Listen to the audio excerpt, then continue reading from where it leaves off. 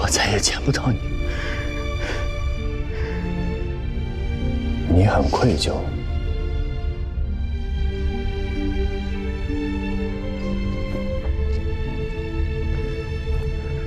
思雨，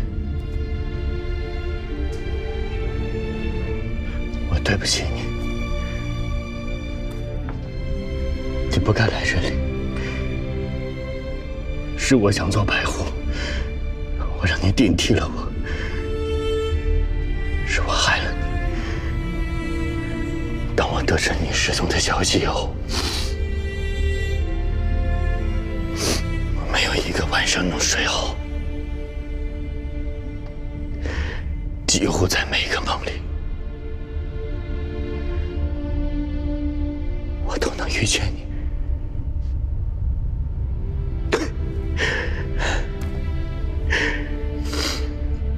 这回终于不是幻觉了。这当然不是幻觉。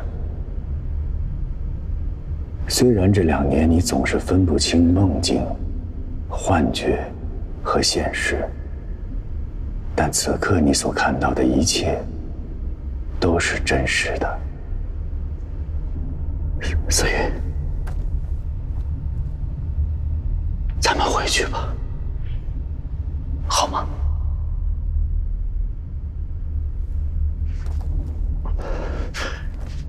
你告诉我，咱们怎么样才能离开这里？离不开的。啊？是我带你来的这里。我正在试图用你们的语言和你交谈。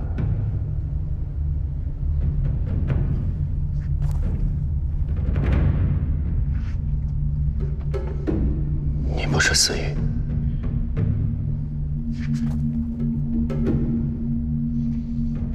你是谁？你是无法理解我的存在的。妖魔、怪物、魑魅魍魉，亦或卧瞻，这都是你们的叫法，我根本不在乎。兄长，别跟他说话，他在蛊惑你。